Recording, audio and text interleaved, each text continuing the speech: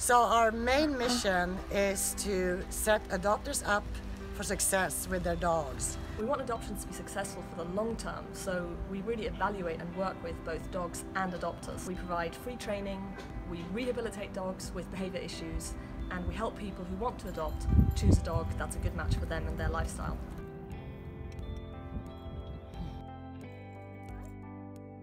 We were approached by the city shelter to help them out with dog walking classes.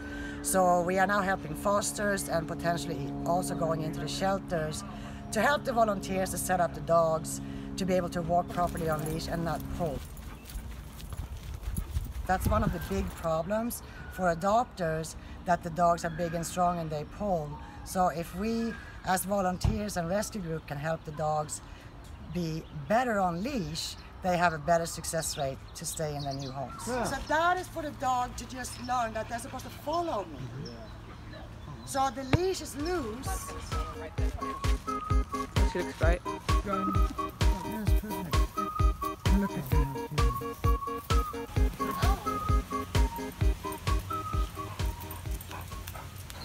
So I adopted a dog 3 years ago from the rescue group, and she turned out to have a bite history, which I didn't know, and I didn't know anything about the rescue world at the time. But since then I've become involved with Bluemandog, and I've become involved with dog fostering and dog rescue, and it's just become super clear to me that just because a dog has a bite history or has a bad history or has a bad behaviour doesn't mean that they're not a good dog. You can teach a dog to unlearn certain behaviours. You can work with dogs, just because they've made mistakes doesn't mean that they're going to be like that for the rest of their lives. So it's been a super rewarding experience working with dogs that have problems and getting them adopted into great homes. When I first started fostering, when I finally started getting to go to the shelter and pick out dogs, Mia had suggested this gorgeous dog, but I really didn't think she was going to get adopted because she was 8. And I'm like, I don't know if I would adopt a dog that's 8, large breed. But she came to live with me, and she was the most amazing girl. I wanted to keep her, actually, and she got adopted right away. So my thought that adopting an older dog wouldn't happen was completely wrong.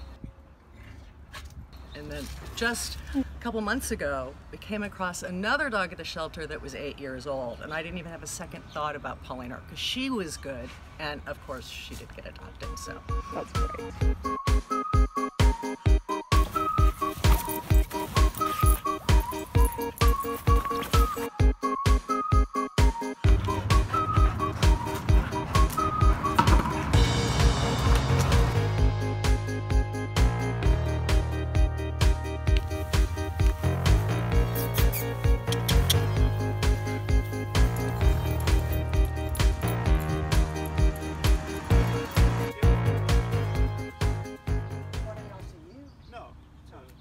If another dog gets too much. Oh, okay. Oh, it's nice.